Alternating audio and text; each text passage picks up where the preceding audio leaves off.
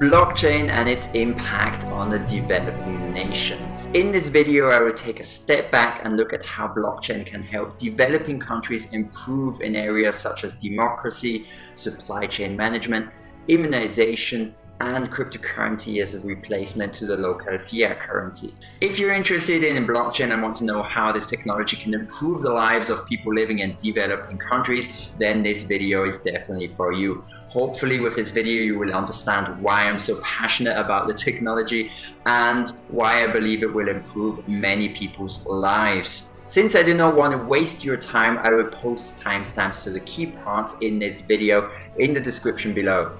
The main reason why I say blockchain technology can change the world is because it has a huge potential to improve the economy of developing nations such as India, Pakistan, Bangladesh, Nigeria and many other countries that are densely populated with populations soaring as high as 2 billion people. Even though the penetration of blockchain technology in the developed countries such as US, Australia, Switzerland and Japan is still very low, it is way more than that of developing countries. In my opinion, developing nations can benefit from blockchain technology the most compared to developed nations. I want to break down the direct impacts of blockchain technology and cryptocurrency on the developing economies of the world.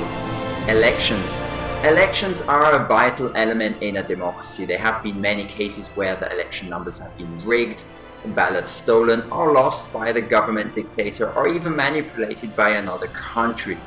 The best way to secure a transparent and secure election is to implement blockchain technology in the election process by choosing a verification process where voters can consume a media that has been stamped with a unique cryptographic identifier. Now this would prevent, for example, fake news. Furthermore, the distributed blockchain ledger can store data in a secure way that allows the vote of each voter to be tokenized and encoded with his or her biometrical information. This information is then recorded on the blockchain by using zero-knowledge proof. It is possible to know that the data is correct without knowing what is in the data. Blockchain technology can also help the voters become the auditors to audit his or her own ballot to confirm the total votes.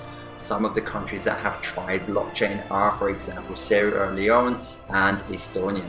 A secure and fair election which has not been manipulated is what many developing countries need direly.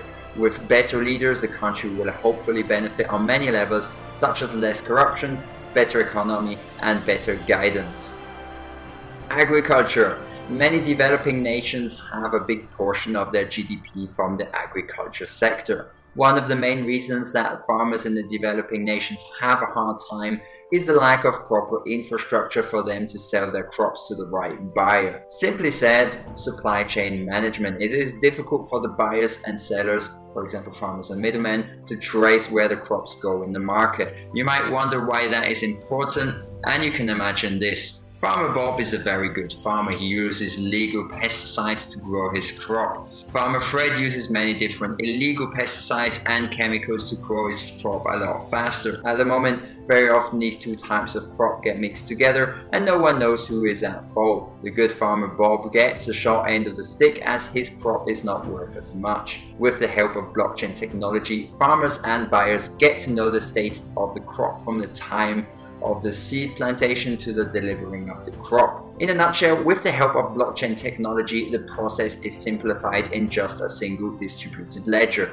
thus saving money to all the stakeholders. For a developing nation that is heavily dependent on agriculture, the implementation of blockchain indeed makes a huge impact on their economy.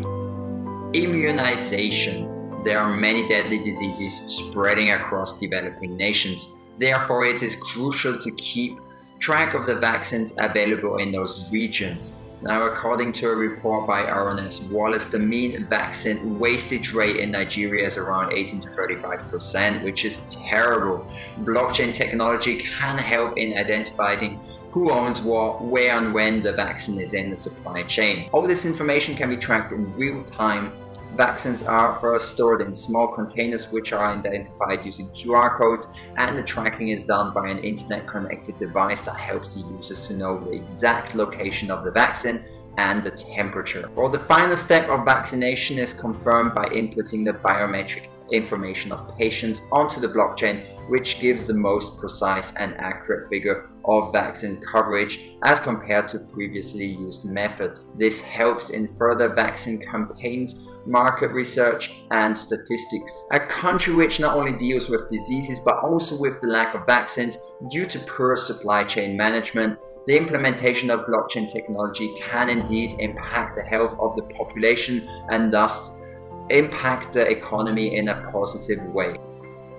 Alternate source of fiat currency. The depreciation of the domestic currencies against the world's leading currencies such as US dollar, euro and Swiss francs makes the citizens of developing countries worry a lot about the continued loss of value of their local currency. A very sad example is the hyperinflation which is currently happening in Venezuela. Based on the IMF records, in 2018 the annual inflation rate reached 929,000 and is expected to reach 10 million% by the end of 2019. According to the World Economic Outlook report, Venezuela's high inflation rate of 10 million% is the highest in the world.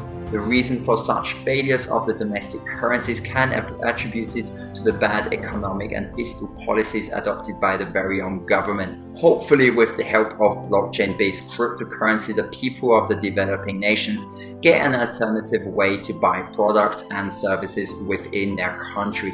Cryptocurrency remittance payments have increased by a large percentage. Venezuela has recorded a massive increase in trading volume on local bitcoins in 2019. The value of cryptocurrencies doesn't depend on the fiscal and economic policy of the government, or for that matter any centralized authority in the world, depending of course which cryptocurrency you look at. These were some of the ways for which blockchain technology can impact the developing nations. Thanks a lot for watching this video. If you enjoy this type of video, then feel free to hit that subscribe button. I'll catch you on the next one. Bye bye.